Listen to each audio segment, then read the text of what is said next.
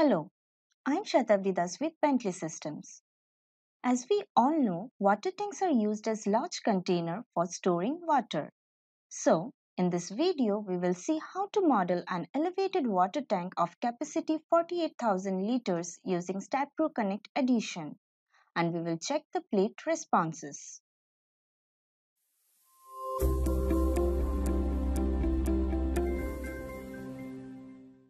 First, let's open the structure wizard and select model type as frame model. By double-clicking on the bay frame, we will insert the model parameters. We provide a length of 4 meter for the single bay and a width of 6 meter for the two bays. The height inserted is 9 meters for 3 bays. We apply the parameters and merge the model in STAAD.Pro with the origin at 000 coordinate.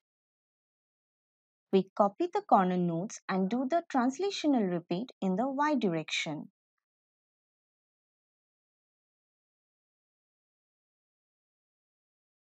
We create one step with spacing 2 meters and link the steps. We connect the nodes by adding beams.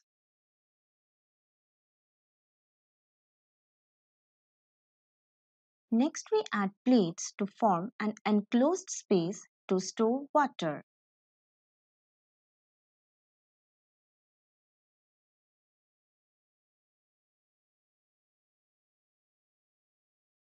Plates are required to be meshed or else they will connect only to the rest of the structure at the corners. As a result, the load from the slab will be transferred to the column directly without being transferred to the beams. Thus, the load path would not be accurate if the plates aren't meshed. We select the bottom and top plates to perform meshing. We select the plate mesh from the ribbon toolbar and opt for quadrilateral meshing. Next, we insert the division along the length and width in accordance to the aspect ratio. Similarly, we will perform meshing for the side plates.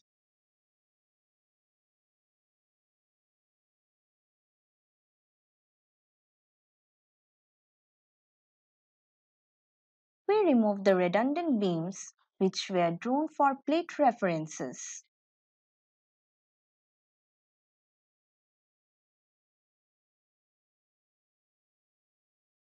We will now define the sections for beams and columns.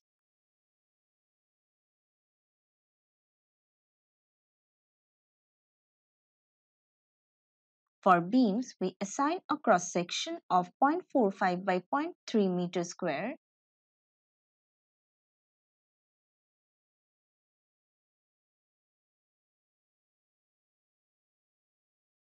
And for column, we enter 0.5 by 0.5 meter square section.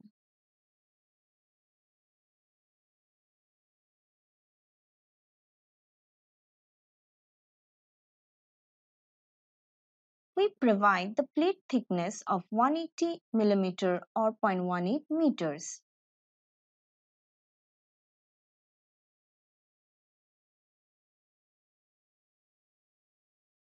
Next, we provide supports to the bottom nodes of the structure. In this example, we will use fixed supports.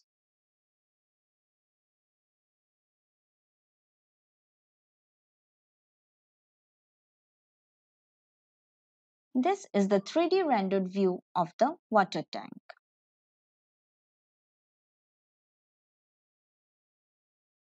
Moving on to loading, to apply lateral load on the water tank, we add seismic load cases.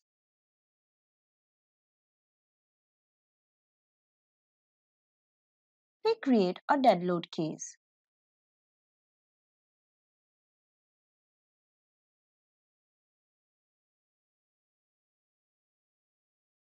To add load items, we highlight the dead load case and click on Add. We add sulfate in the Y direction with a factor of -1, which is acting downward. We choose to add a pressure of -20 kilonewtons per meter square on the full plate in the global Y direction. This has been calculated by considering the density of water, acceleration due to gravity, and full height of the water in the tank. We assign the self-weight to the whole structure by selecting Assign to View.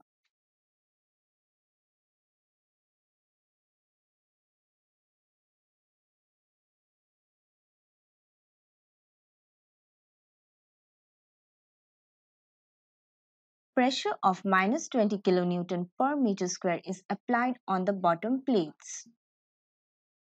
We go to Top View. To provide hydrostatic pressure on the side plates, we must check the local axis of the plates. We will select the plates of one side and check on selected objects to view only the selected plates. We click on Level Settings and turn the plate orientation. We can see the direction of local z-axis is outward. The water also tends to flow in an outward direction, hence creating pressure on the plate.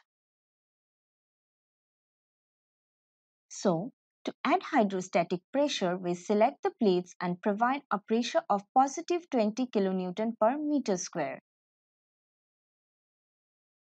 As the direction of local z is in compliance with the direction of the water, we will interpolate the pressure in the global y direction with the pressure direction set as local z.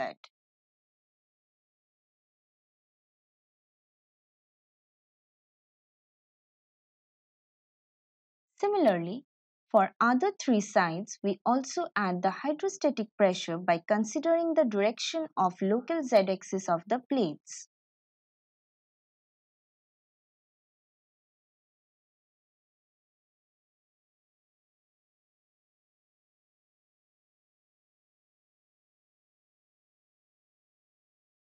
So far, we have considered only the self-weight on the top plate.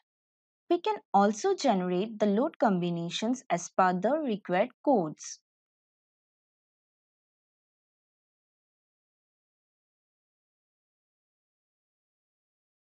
Next, we define the command for analysis and run the analysis.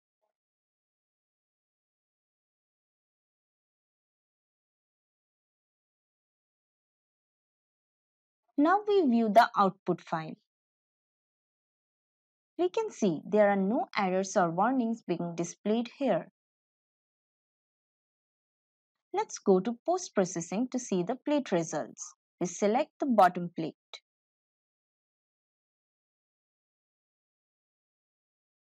We go to results by clicking plate element in the workflow page control. We set the stress type as maximum absolute. Here we see the range of stresses are represented by a specific color. We are in the top view to see the stress distribution on the bottom plate. By double-clicking on the plates, we can check the center stresses, principal stress and displacement, and corner stresses of the plate element. So, at this point, we should be in a position to model water tank and check its plate responses due to loading. That's all for now. See you next time. Thank you.